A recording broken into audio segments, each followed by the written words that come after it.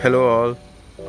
Today we're going to talk about my 2016 Ford Figo 1.2 and the 5 things I love about this car.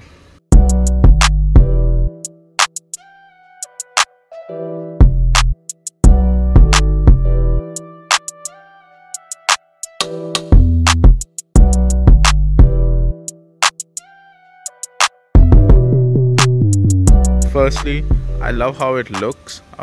When it was bought, the competition was very bleak compared to this car, and everything about it just was so appealing. You know, especially the silver garnishes over the blue, and there was no color like this in the market at that time, and I really liked it.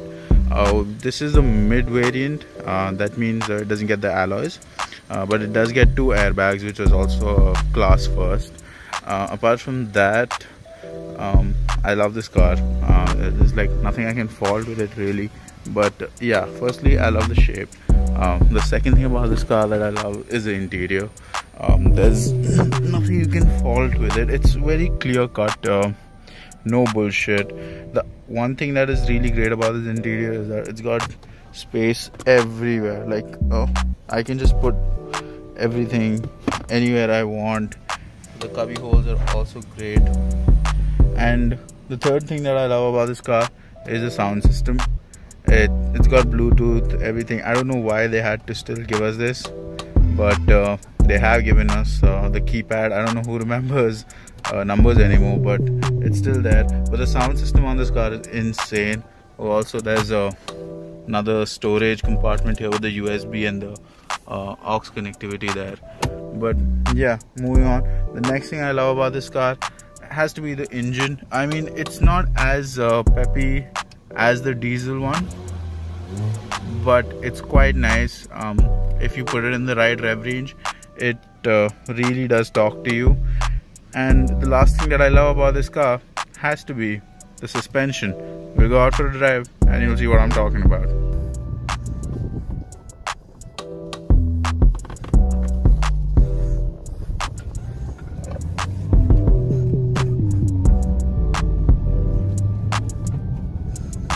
So as I said earlier, it handles quite well,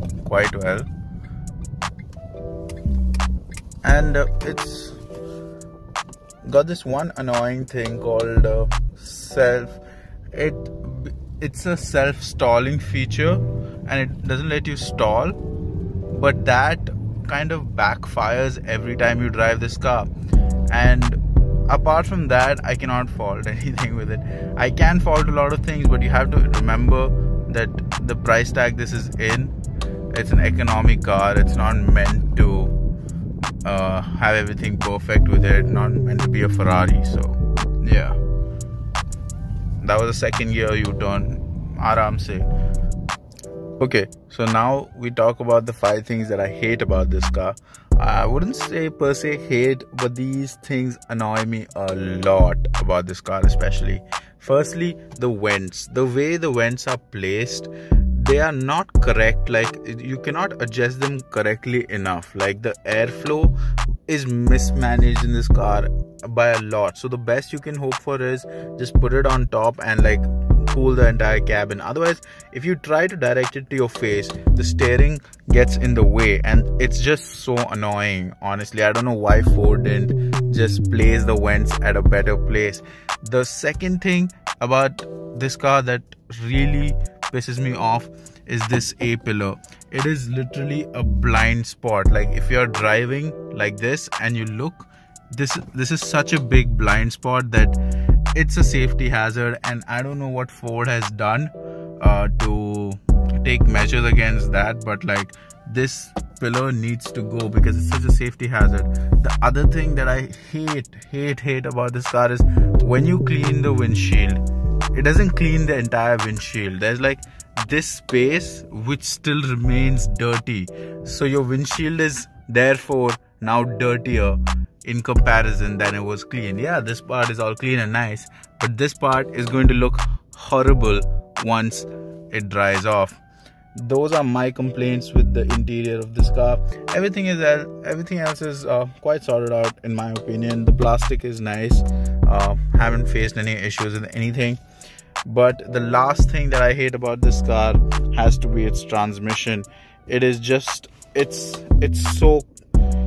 not friendly to you. It doesn't want to talk to you. It's just there, and you can feel the rigidness. I'm not even kidding. An Alto has a smoother gearbox than this.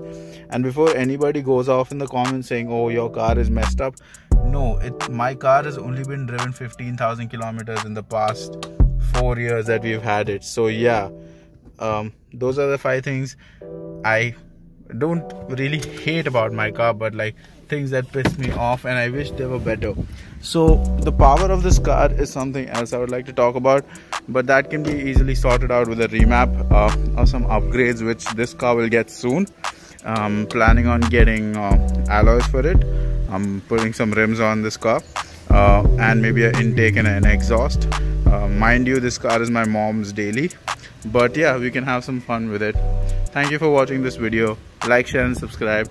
Tell me what you love about your car and hate about your car in the comments down below. Thanks for watching. This is Hamza.